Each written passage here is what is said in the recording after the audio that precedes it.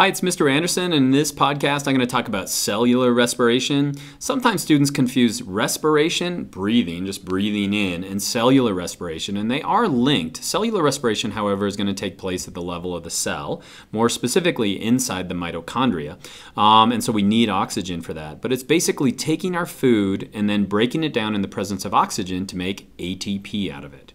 What if you're a bacteria? Can you do respiration? You sure can. You don't need a mitochondria to do respiration. They can actually use their outer membranes to do aerobic respiration.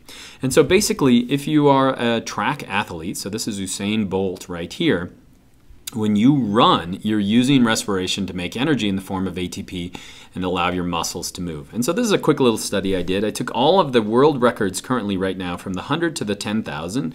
And so this is Bekele is the guy who owns the 10,000 meter record. And what I did is I figured out their pace. In other words, how fast they're running. This would be in meters per second for the 100, the 200, all the way down to the 10,000 meter run, which is a little over 6 miles. And what you can see in this graph is that the pace is quickly going to drop off, and then it's pretty much going to stabilize. And if we were to go out to the marathon or continue, basically we're pretty effective at running at a specific pace, but we die really quickly when we're sprinting. And so a way to think about that is the two things we're going to talk about in this podcast is we're going to talk about aerobic respiration. So aerobic respiration is going to be respiration in the presence of oxygen, but we also have almost like a turbo button that is anaerobic respiration. And so if we really need to go fast, we can get that extra speed that we have up here by doing our anaerobic respiration. The problem, if you've ever run, is that when you get out to this 400 meter, you get a buildup of lactic acid, and it's incredibly painful, and so you can't keep that pace going. Example of a lab I did in class was, and it's weird how this exactly mirrors it, what we did was the muscle fatigue lab. So basically you had a tennis ball, and in one hand you had to squeeze it as many times as you could in 10 seconds, and then do another 10 seconds, and do another 10 seconds, and this is the class average. So the class average was, it looks like around 25 times in 10 seconds. But you can see that it quickly drops off, and then it kind of levels off. And so the same thing, this would be that aerobic respiration, and then this is going to be that anaerobic respiration. And it was fun to see the students' faces, because as they start to go anaerobic, your arm just starts to build up if you have lactic acid on the inside of it. But before we get there, let's talk about respiration and what it's for. It's for heterotrophs. So we're heterotrophs, and basically what we're doing is we're taking organic compounds in the presence of oxygen and we're converting that to carbon dioxide and water. What else are we generating? ATP. Now, what kind of things are doing this? Animals, fungi, bacteria are all heterotrophs, and they're using the organic material to actually make energy. Luckily, we have autotrophs like plants and algae, and basically what they're doing is they're converting that carbon dioxide and water back into organic materials. The only thing that's a little deceptive is that plants are also going to break down those organic compounds, and so they do cellular respiration as well. And so everything's doing cellular respiration. It's how we get energy out of our food. Okay, here's our equation, and again, if you know what photosynthesis is, this is simply the opposite. We're going to take glucose in the presence of oxygen, so here's glucose and here's O2, and then we're going to break that into carbon dioxide, water, and then we're going to generate a little bit of ATP. Now, where is the energy sit? The energy sits right here in this hydrogen on the outside of that glucose, and watch what happens to that hydrogen.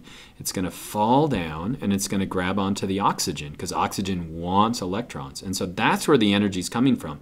And what the energy is used to do is it's used to make ATP, and ATP is that little fuel that we use in all of our cells. This slide is funny, but it's saying this: behold the power of oxygen. So this fire comes from oxygen pulling electrons close to it. And so there's a huge amount of energy found inside that pull of electrons towards oxygen. Now, if we were to do this inside our body, we could get a lot of energy out of our food, but we would also burst into flames. And so we do it in a really controlled process. Just like when we learned photosynthesis and we had to learn the parts of the chloroplast, when you're learning the cellular respiration, you have to learn a few parts of the mitochondria. So first of all, we have these folds on the inside of the mitochondria. Those are called the cristae. And basically what we have is two membranes. We're going to have an inner membrane right here, and then we're going to have an outer membrane right here. And then this space in the middle is called the inner membrane space. And on the inside, mitochondria, we think, used to be bacteria of their own. And so they'll reproduce through binary fission. They have their own DNA. They have their ribosomes. But they are kind of almost living inside us, not as a parasite, but as a symbiont. They're actually helping us as we generate energy. So there are 3 steps in cellular respiration. Let's start with the first one. So the first one is going to be glycolysis. The second one normally we think of as the Kreb cycle. And then the third one is going to be the electron transport chain. And so the first one, I love this diagram here because it's putting glycolysis outside the mitochondria. And so this is going to take place outside the mitochondria. Where would that be? Well, that would be in the cytoplasm of a cell inside your body, or it would be right outside of bacteria. But what happens in glycolysis? Basically, we're taking glucose. Glucose is a 6-carbon molecule. And in glycolysis, we're going to break that down into 2 molecules of pyruvate. Each of those have 3 carbons inside it. So the 2 3-carbon molecule, that's what glycolysis does. What do we generate in there? Well, we generate a little bit of ATP. For 1 glucose molecule in glycolysis, we're going to make 2 ATP. The other thing that we make is a chemical called NAD. What we're basically doing is we're transferring high-energy electrons to NAD, and we're adding protons to it as well. And we'll get to NAD in just a little bit. Let's follow pyruvate then. Pyruvate is going to diffuse into the mitochondria, and then we're going to have this pyruvate dehydrogenase complex, and basically what it's going to do is it's going to convert that 3-carbon molecule into acetyl-CoA. This is coenzyme A. So basically now we have a 2-carbon molecule. That is going to go into the Kreb cycle. Now, since we're going from a 3-carbon pyruvate to a 2-carbon acetyl-CoA, we're giving off carbon. And that carbon is going to be given off in the form of carbon dioxide. And so when you breathe out, a third of that carbon coming out of you is going to come right here from this complex inside the matrix, we call this. I should have said that before. This is the matrix on the inside of the mitochondria. Okay, let's keep watching acetyl-CoA. So it's a 2-carbon molecule. Where does it go next? It goes to the Kreb cycle. And so in the Kreb cycle, we're going to break it down further, and we're going to get rid of these 2 carbons in acetyl-CoA, and we're going to give those off as carbon dioxide. So we're getting rid of carbon dioxide. What else are we producing in the Kreb cycle? You can see here that we're producing a little bit of ATP, 2 ATP, but we're also adding energy, again, to NAD.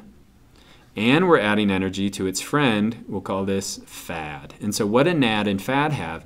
They have these high energy electrons, and they're going to carry those electrons to the 3rd step, which is the electron transport chain. Okay, let's get to the electron transport chain then. All of our energy, pretty much, that was in glucose is now in NAD and FAD. So they're going to transfer their electrons, and those electrons are going to go through what's called an electron transport chain. Basically, they're moving through a series of proteins, and the energy of those proteins is used to pump protons. Protons are going to be hydrogen ions to the outside of this inner membrane, into what's called the inner membrane space. So now we've built up all of these protons right here. What happens to the electron? The electron is going to be added to other protons and oxygen that we breathe in, and that's going to make our byproduct, which is going to be water. And so let's slow that for just a second. The oxygen that you breathe is moving in here, and it's going to be that last electron acceptor right in here in the matrix, and we're going to take the protons. What happened to those protons? They'll actually flow through a protein called ATP synthase. Those protons will combine with the electrons and the oxygen, and it's going to make water, which is going to be a byproduct of that. Now, how much ATP do we make down here? Well, we can make around 32 or 34 ATP in this last step. And so in the electron transport chain, we're making a whole heck of a lot of energy. And so it's worth taking a look at how that actually works. So let's go to the electron transport chain. So kind of to situate ourselves, what do we have? Well, we have NAD, our friends NAD and FAD. What are NAD and FAD passing off? They're electrons. Those electrons are going to move through the electron transport chain like this. Every time they go through one of these proteins, it's going to pump another proton ion out, because that's the other thing that NAD and FAD are bringing. They're bringing these hydrogen ions. So we're going to pump these ions out here, and pretty soon what you get is a heck of a lot of positive charge out here in this inner membrane space.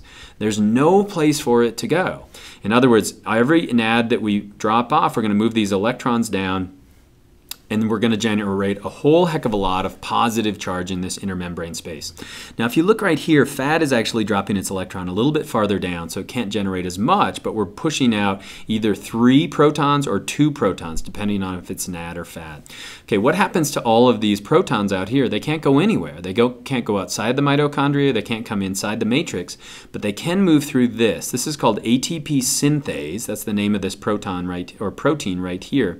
And basically, this is the site of ATP synthesis. And so basically, as every proton flows through it, every proton that comes through, we're going to generate ATP. And it almost works like a little rotor that every time a proton goes through, it switches it and it attaches that phosphate onto ADP to make ATP. And that's why in the electron transport chain, we can make all of that ATP.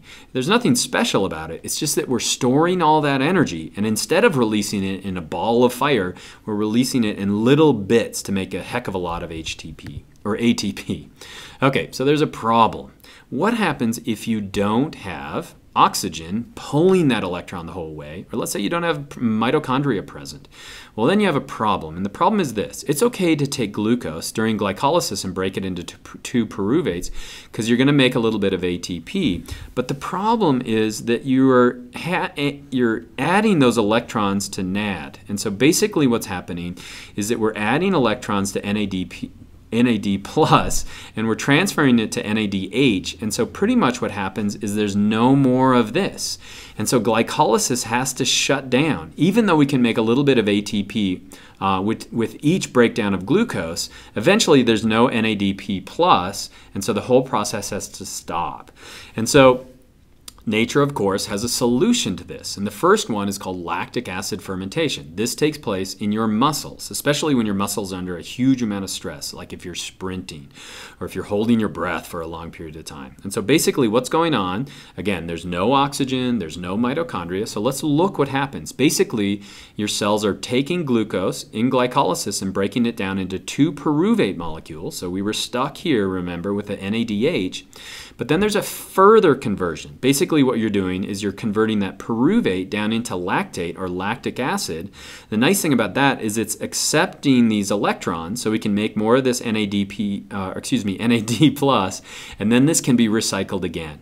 And so basically what happens is that you can have this process occurring with glucose, you know, over and over and over and over and over again. And every time you do that over and over and over and over again, basically you're making 2 ATP each time. And so if you've ever done sprinting, when you're sprinting, you're getting aerobic respiration, but you're also doing anaerobic respiration on top of that. The problem with that is you're going to build up lactate in your muscles. And that lactate is like a toxin. You're going to have to break it down. And that takes oxygen. And so if you've ever watched a sprinter, especially somebody who's run like the 400-meter dash, when they're done and they're interviewing them, they have a hard time doing an interview because they have to keep breathing to take in more O2 and eventually get rid of that lactate. And so lactic acid fermentation is going to take place in some bacteria and in muscle cells, but we have another solution to this in bacteria, anaerobic problem of stopping right here with this full NADH, and that's called alcoholic fermentation. Alcoholic fermentation works the same way.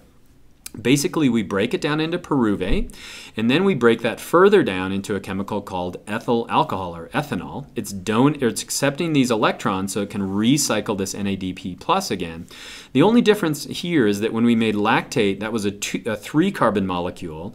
When we do alcoholic fermentation, what we're making is carbon dioxide, and we're giving that off. And so if you were to take yeast and put them in a bottle with a bunch of fruit juice, basically what they'll do is they'll use up all the oxygen, then they'll switch to alcoholic fermentation. What are they going to build up? They're going to build up ethyl alcohol. That's simply how we make wine. And there's also going to build up carbon dioxide, which we could let go. Or if we're making beer, that's the carbonation that we're going to find in beer.